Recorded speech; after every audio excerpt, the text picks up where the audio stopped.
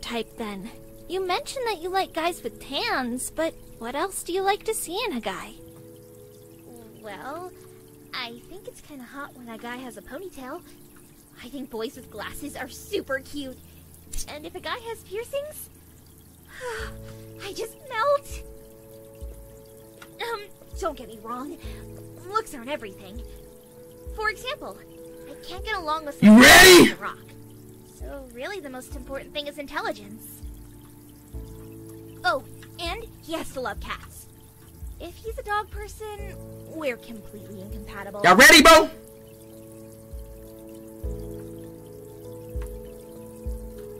You know what? Let's be